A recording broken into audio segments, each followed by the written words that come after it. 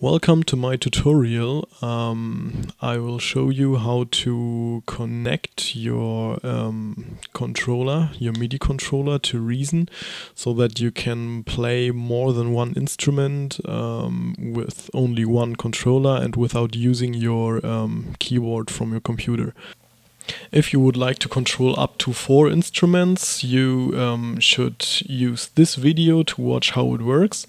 And if you want to use more than 4 instruments, then you should switch to option 2, where I show you how you can choose between more than 4 instruments only with one MIDI controller. Make sure that your keyboard is recognized by Reason so that you can do the following steps.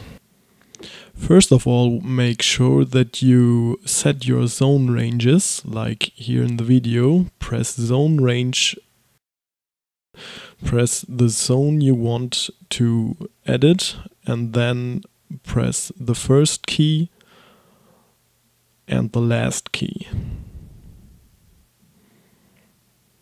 Do the same with another zone by pressing zone range again, choosing the second zone, for example, and doing the same. Press the first key and the last key.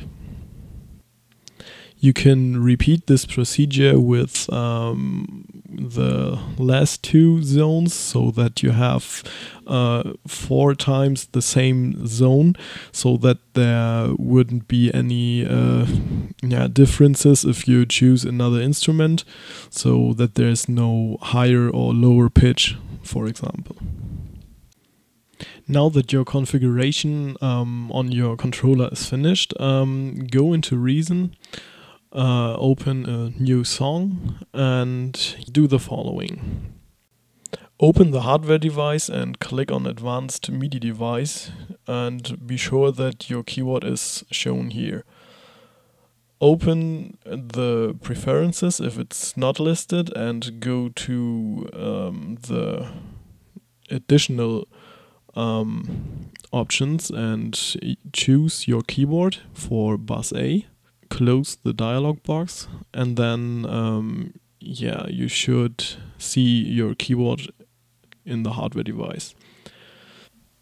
Now at the instruments you want to play, for example the NNXT and a synthesizer like the Subtractor or the Maelstrom or the Thor.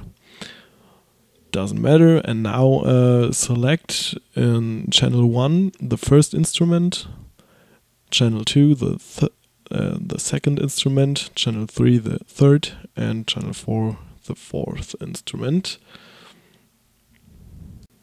In the next step, be sure to choose no instrument by clicking the automation line, so that you don't play an instrument that you don't want to play.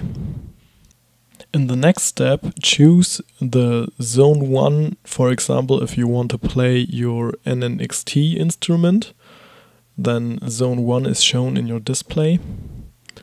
And if you press any buttons now, you should see activity in Reason just for channel 1. You can repeat this with with zone 2, for example, so that you choose your second instrument.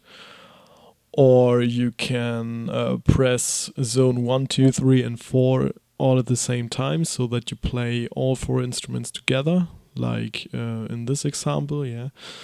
And this is the first way.